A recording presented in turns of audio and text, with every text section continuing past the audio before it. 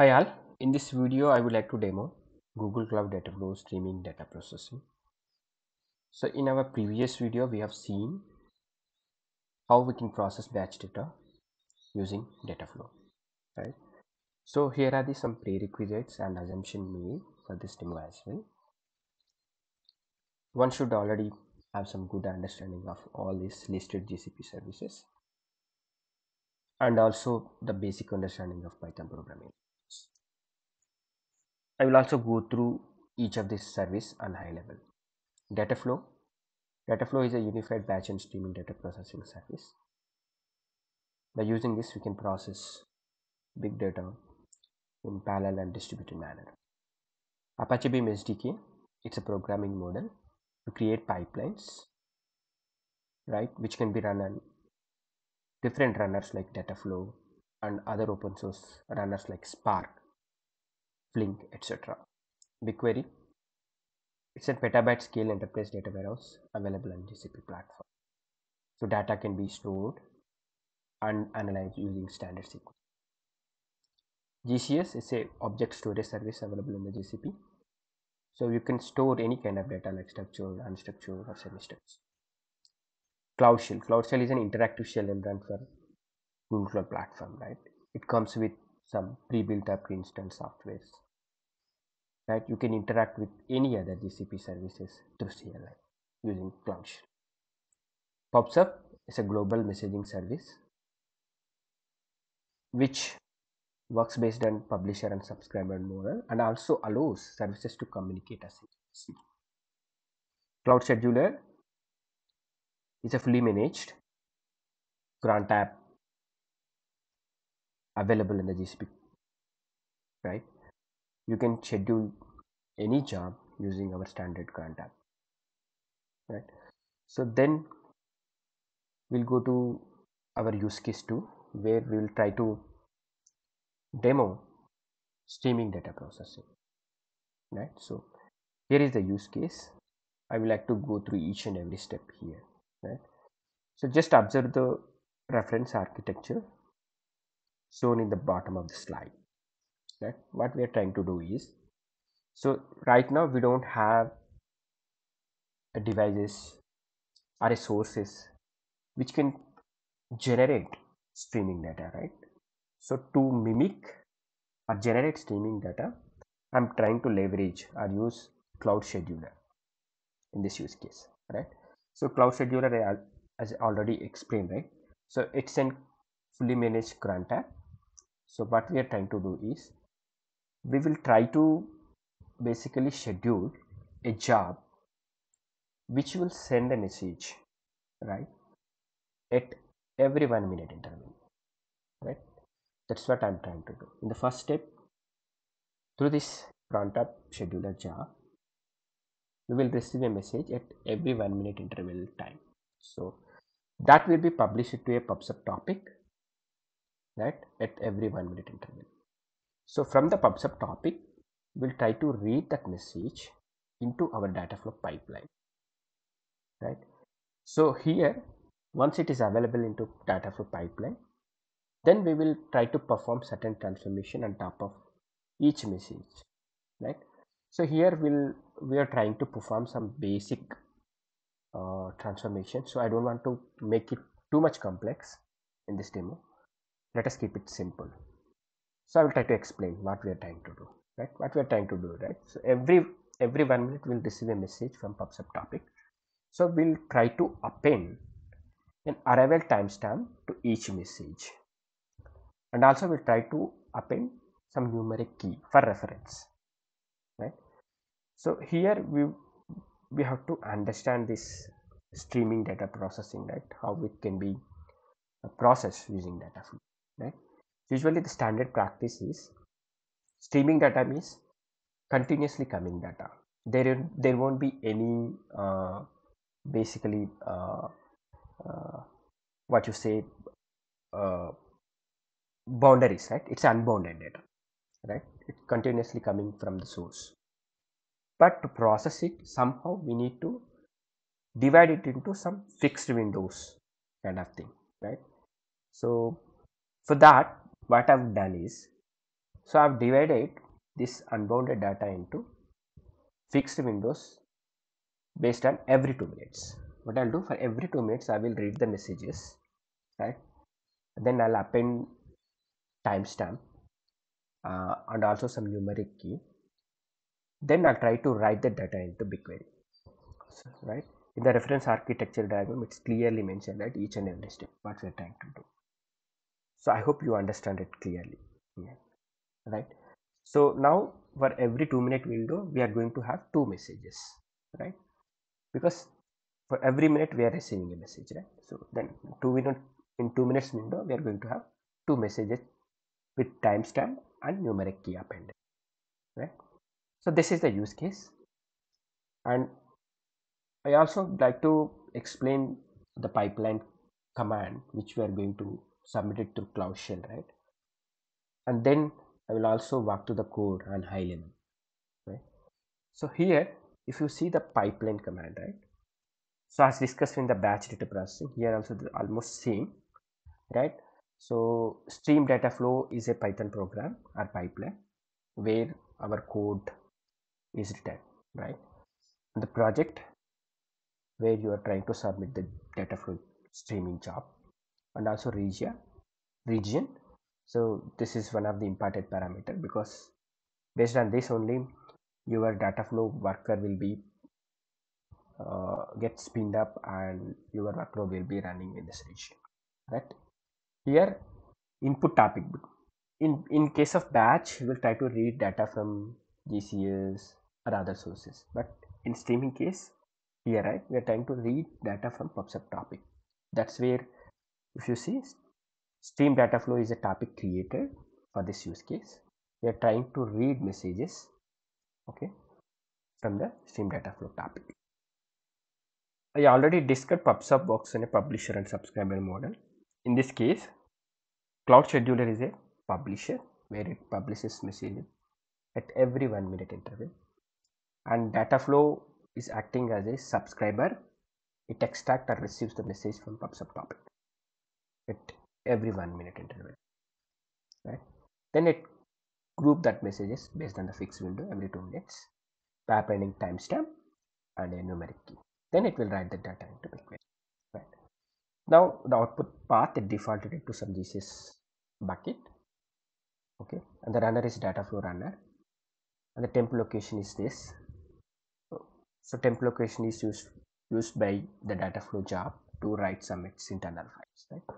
Now if you see, there are two important input arguments like window size and number of shots. So window size, I already told I'm passing parameter as a 2. So inside my pipeline code, right? So what I'm doing, I'm multiplying this particular numeric number with the number of seconds, 2 into 60, right? So then it will be like 120 seconds. It's a 2-minute window. The number of shots is the concept of shot is like this, okay, right? So if you take, because our data will be processed in distributed manner, right? For example, let's say based on our workload, there are some 2 workers have been spinned up, and then our workload has to be distributed across these 2 workers, right? Then what will happen, right? Based on the number of shards, right?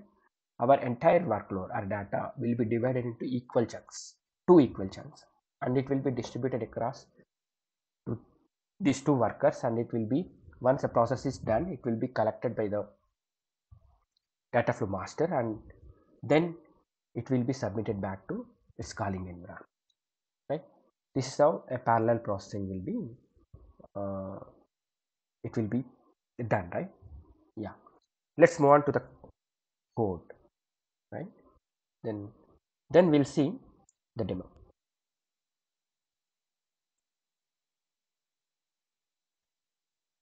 right? Okay, here is the code for this stream data processing. In the first step, right, so here it is uh, the import statement, right? Whatever the modules or packages are being used as part of this pipe. The first thing is group by message by fixed window. This is one class. So what we are trying to do is here is, right? So we are trying to perform multiple transformation on single P collection. So P collection is a distributed data storage in Apache Beam pipeline, right? It's a distributed data set where you can store any amount of data. So that can be processed parallel and distributed manner, right?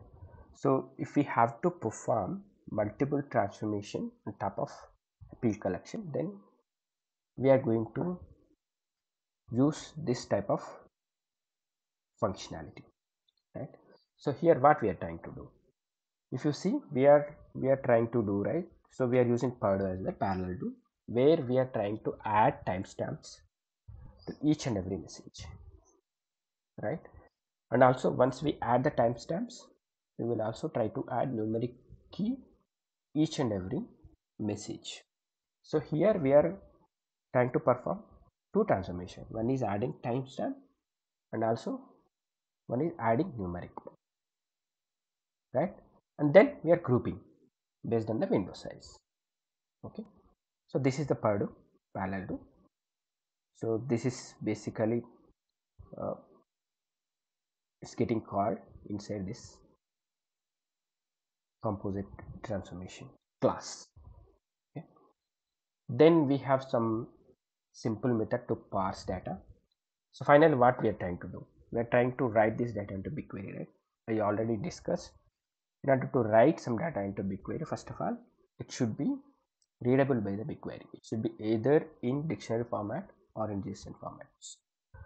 So we are trying to convert it to dictionary format in this function, right? Whatever the data passed to this function, it will be converted into dictionary format or BigQuery row format, right? So then we have a run method. It's an entry point to the actual pipeline.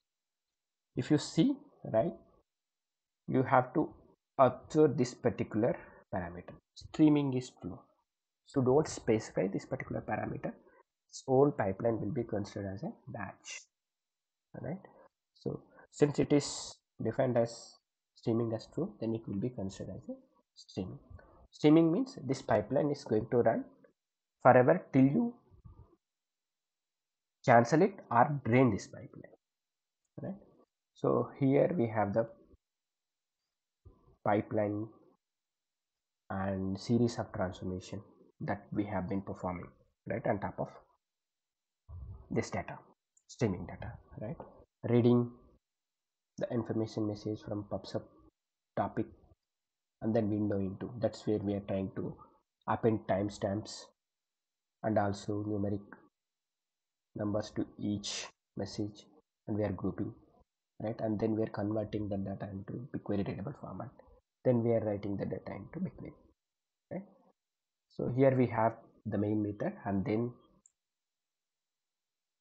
since we are reading input arguments from the command line, we have to define that, right, each and every parameter, and we have to default each and every parameter some value. That's what we are doing here, right? Yeah, I hope you understand this code and high level. Let's move on to the demo. Okay, so let me submit my streaming pipeline.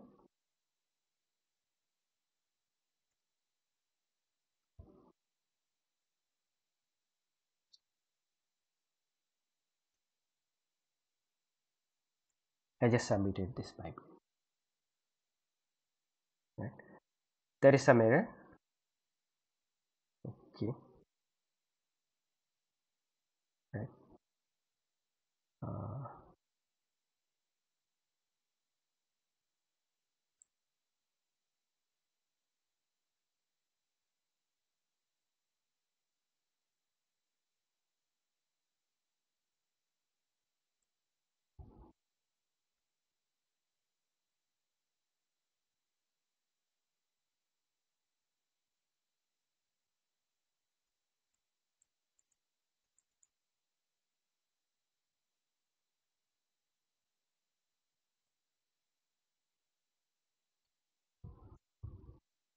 yeah, now it is running. sometimes what will happen, right? Because since I copied the command from the text editor, sometimes it won't recognize that indentation and everything else. I just authorize it. Now it is running. Okay. So it will take some time to spin up Dataflow workers. So meanwhile, we'll go to the Dataflow console, right? We'll see what is happening. Let us refresh. You see the streaming job has already been submitted. Now it is in running state.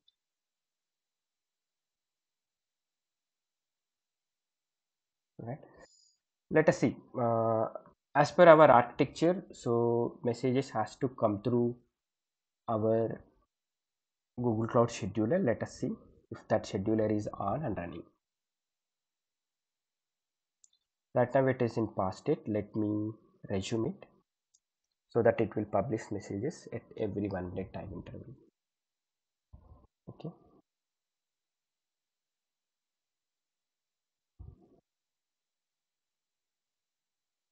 Yeah.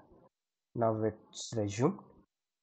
Now it will take some time, right, to propagate these messages to PubSub topic, and then from PubSub topic to data flow, and then data flow will perform transformation, and then it will be returned to BigQuery, right? So it will take some time. So till that time we'll have to wait, and we'll try to explore some other things. If you see here, uh, job is still running. Worker, it says starting one worker in Asia South A region. Workers have started successfully. Right. Let us go to the, if you see, this job is in running state, right? So light green means it's still running, right? So in case of streaming, it will be running forever. Okay. If you see the right side panel, job information, okay, job name, job ID, SDK version, number of workers are being used, since how much time it is running. This is the hardware related information, right? And you can see the pipeline option here, the runner, right? Staging location, temp location, everything. So that our expected outcome is this. If you see the code,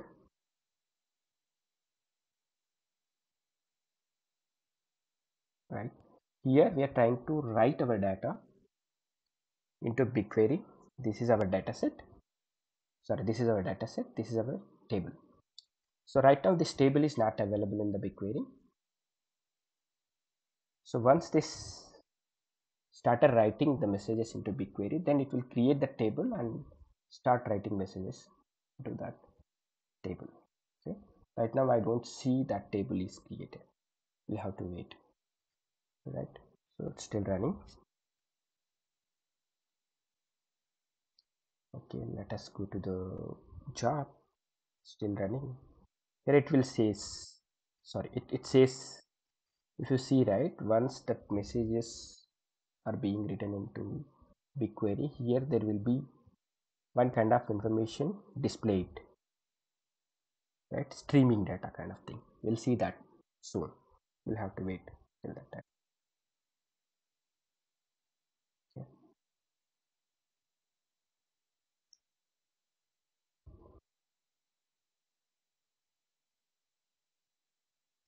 And also meanwhile, right, so see, if you see, right, total streaming data, earlier this is not there. Now you can see total streaming data processed 16 kilobyte, right?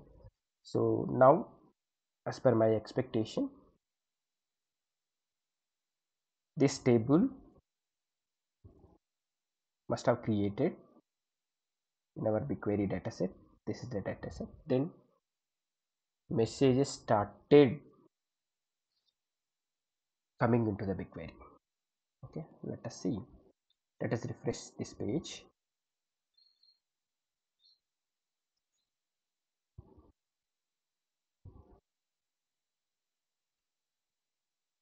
See, this table is created.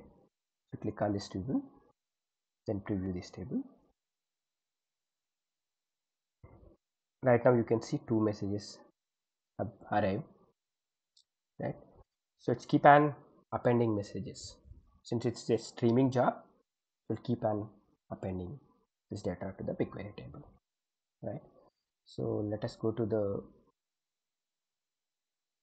right data flow console, and there are some few other important things I would like to discuss. Here there is a section called logs, right? So you can also see the logs, the job logs, right, pertaining to this job, right? Over here, if there are any error, there are any information, everything will be displayed here, and it is immediately available. It will be available till that job is running, right? So you see that worker configuration, what kind of worker, N1 standard 2, and which region, okay, how many workers are spinned up and running. If there are any error, clearly it it will be available here. Based on that, you can debug your pipeline and you can fix that issue, right? Here clearly you can see total streaming data processed 81.45, right? So let us go to the PubSub topic as well. We'll see.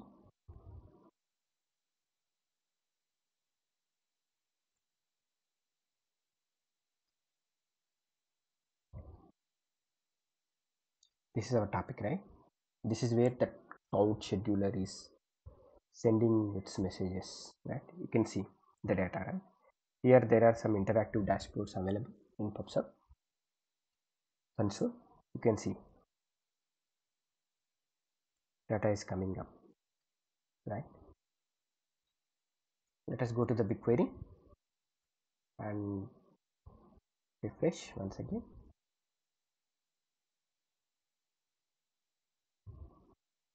Let us preview now. Now you can see three messages have been added, right? Like that it will add messages at every 2 minutes window. So messages are receiving every 1 minute interval. It group those two messages based on the 2 minute interval. It will append that. Okay. All right. Let us go to the data flow. Now I will try to stop this job, right? So because since it's a streaming data, it will be running forever. In order to stop it, I have to click on the stop button. Here you can see two important options. One is cancel and one is drain. So cancel, usually it's not a best or better practice to go for this option. If you go for this option, that cancel, so job will be immediately cancelled abruptly, and by the time any pending job or pending data to be processed, it it will be come out abruptly. It won't process that pending data. But in case of drain, right, it's a soft exit, right? So what it will do, right, it will process the pending data, then it will come out from the job. So usually it is a standard and good practice to go for drain in case of streaming data processing. Okay, so I'm selecting this option and I just click stop job, right? Okay, let us go back to the job window. You can see it's training. It will take some time, right? So because right, it has to process the pending data, right? Okay, let us go to the BigQuery window once again.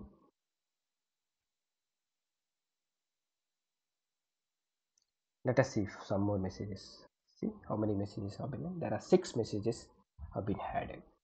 Okay, this is how we can process streaming data using Dataflow. Okay, so if I hope you understand. I hope you understand the entire process. If you have any questions, you can always come back to me. Thank you.